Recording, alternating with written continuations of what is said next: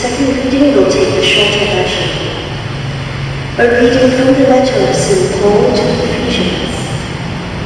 Blessed be God the Father of our Lord Jesus Christ, who has blessed us with all spiritual blessings of heaven in Christ.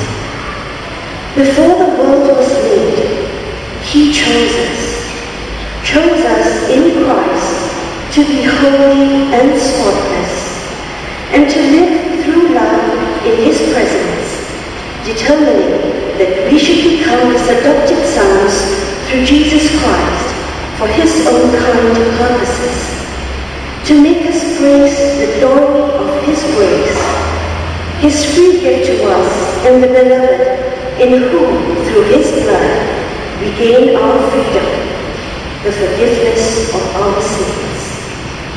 Such is the richness of the grace which He has showered on us in all wisdom and insight.